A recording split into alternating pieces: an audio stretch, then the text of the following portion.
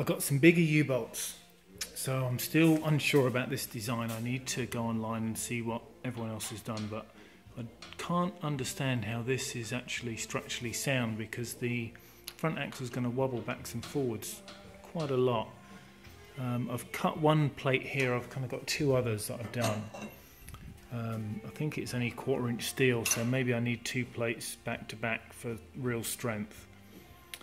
The other option I'm thinking is I put the plate on the top and then weld this to the plate with some supports and then bolt it through, and that seems to be my favourite for the look. The logical thing to do would be to put some struts from here to the edge there, which would hold it perfectly fine, but then it's not kind of the look of the Aston Martin Mark II that I'm going for.